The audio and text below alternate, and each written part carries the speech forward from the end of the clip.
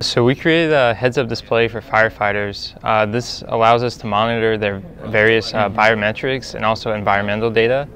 This increases the safety of the firefighters. So there's a firefighter in a fire, he's wearing all his equipment, so he's working pretty hard trying to rescuing other people that are trapped in the fire.